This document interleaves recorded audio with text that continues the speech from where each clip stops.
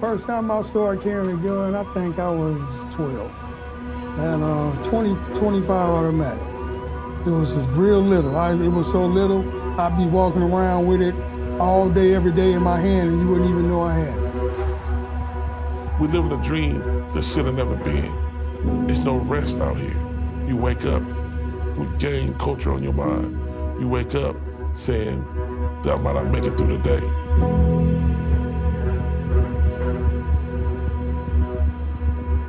No matter who you are, if you live in Compton, one way or another, you're affected by the gang activity, the gang violence.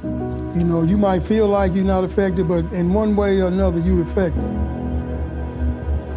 I was for real. You can kill me, I can kill you. You know, I got shot 3 times in the streets of Compton. So at the end, I can be killed and you can be killed.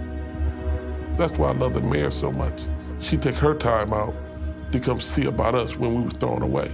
Even to this day, we was thrown away. She came and said, get everybody together and let's do something special.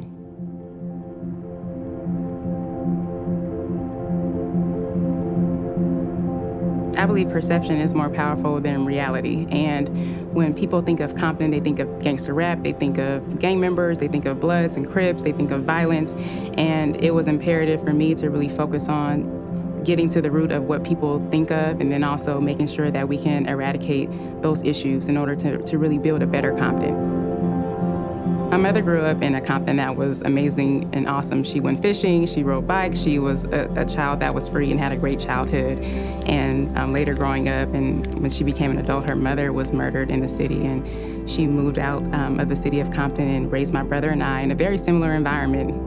I knew that in order for Compton to have an opportunity to transform and to recover, that we needed a great leader. And so I approached certain people that I thought had good leadership qualities to run for office, and each person pointed the finger back at me. And I decided, and just from being raised by my mother, that, you know, you never point out problems without being ready to offer a solution. And so I decided that I would run for mayor.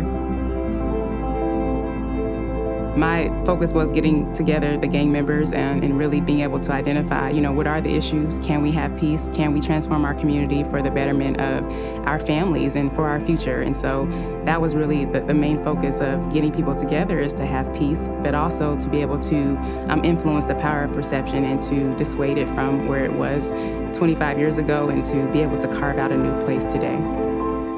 I would love for my legacy to be that I was a woman of compassion, that I came to serve and not be served, and that I was truly concerned about those that society considers to be the least of those, and that I truly was able to restore hope and to encourage a movement of people to take back their communities and to really stand for their families and for their neighborhood.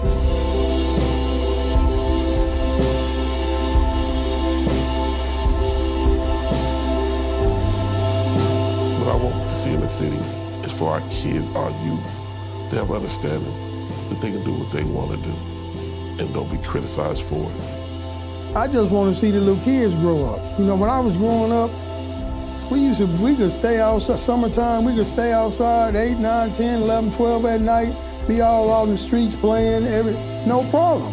The murder rate then went down 35 to 40%. Kids at the park playing, kids going to school without no incident. She have done this. She have really helped us move forward. One day we all be gone, but this legacy will live on. This understanding what she have done. So if I call her brave, she beyond brave.